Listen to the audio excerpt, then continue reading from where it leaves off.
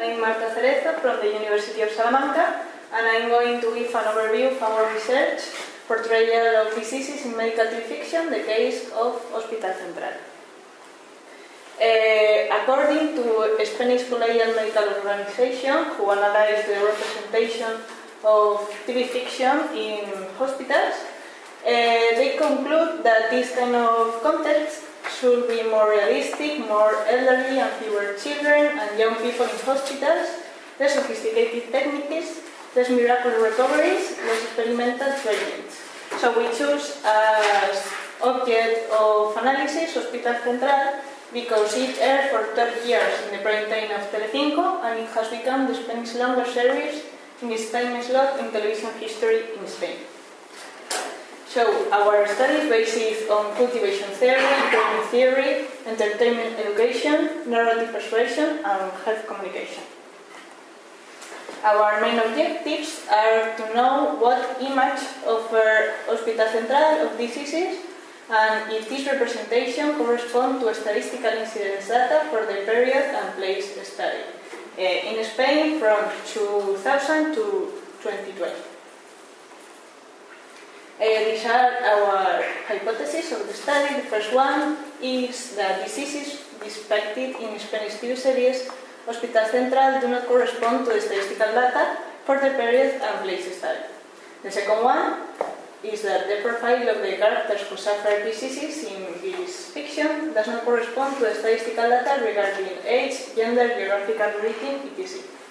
And we have as a hypothesis 2, that is that the characters present hegemonic characteristics in the broadcasting context in terms of ethnicity, complexion, nationality, and sexual orientation. Content analysis was the method chosen for the research. Our sample was composed by 3 of the 20 Simpsons randomly selected. It are 43 episodes. And we choose episodic characters because they are who suffer more diseases in this fiction. And the margin of error obtained for the sample was 5.7%.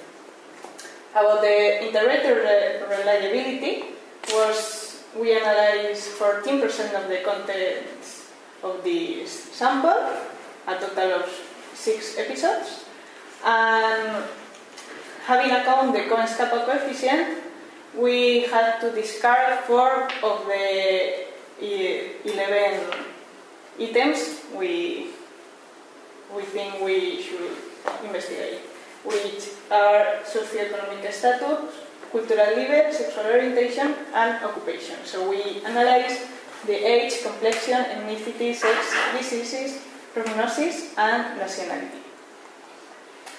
About the results, the first about the age, in this graphic we can see the representation of age in that fiction.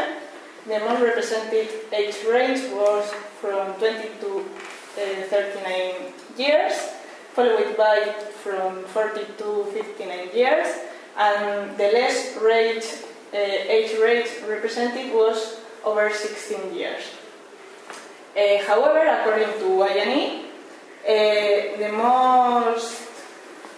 age who visit more hospitals were over 16 years, followed by 14 to 59 years, and in the third position from 20 to 39 years. About the complexion, 73% of the complexion were ectomorph, followed by endomorph complexion, and lastly, mesomorph complexion. Children, adolescents, and young adults in the fiction were ectomorph complexion, had that complexion, and above over years characters were endomorph complexion. About ethnicity, the most of the characters were Caucasian, and just 6.25% were no Caucasian. And we saw that Caucasian and non-Caucasian characters usually represent injury response, poisoning, external factors, falls, and accidents. However, other diseases, as for example in the case of non-Caucasian, present more neoplasm and digestive problems, and Caucasian present more respiratory problems, for example. And between Caucasian and non-Caucasian, we show difference too.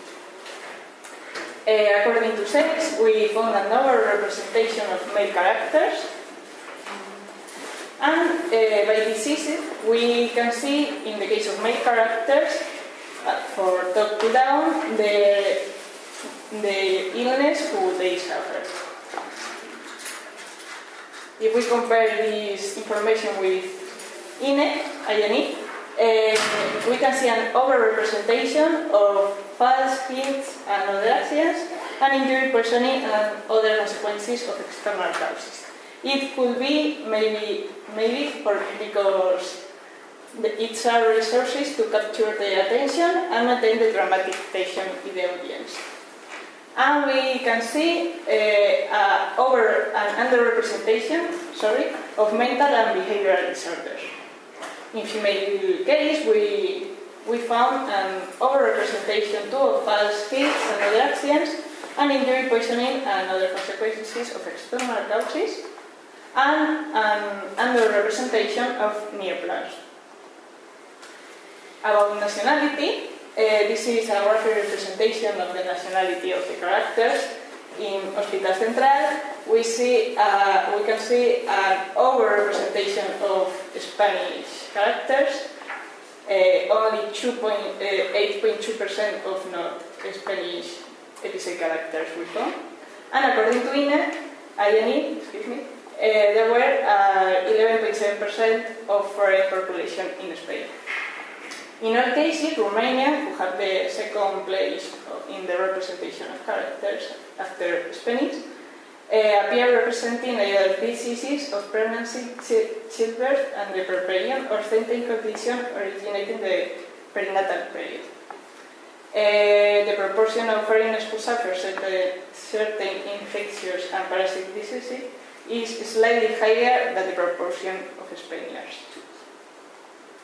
By disease, in this graphic we can see the disease representation by Hospital Central and INE.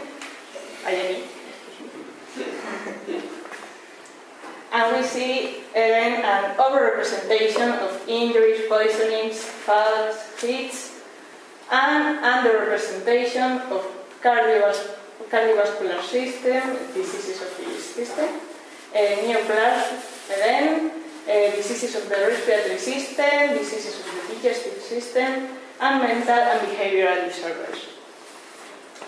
Last, by prognosis, in the first place, there are 39% of good prognosis of people who are cured, and 37% who have a good prognosis, and 8.98% of characters who have a poor prognosis, 14% who death, and just one case which has an unknown prognosis. The main causes of death, the I&E represent the main cause of death in Spain. According to I&E, are tumors, diseases of the circulatory system, and diseases of the respiratory system. On the other hand, Hospital Central represents, in first place, falls, hits, and other accidents. In the second place, injury, poisoning, and other consequences of external causes, neoplasm, external causes, and diseases of the circulatory system. Conclusion.